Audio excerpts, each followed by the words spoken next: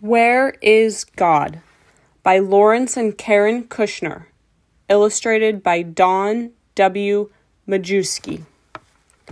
Where is God? God is in the beginning. In the first red tomato. And in cookies fresh from the oven. In the first day of summer. And in the tiny hands of a baby. Where is God? God is in the end. In the last bite of birthday cake. And in your worn, torn baby blanket. In the last wave goodbye. And in the last years of life. Where is God?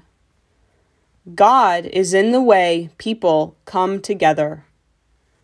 In the sharing of a morning, and in the Band-Aid fix-up after a fall.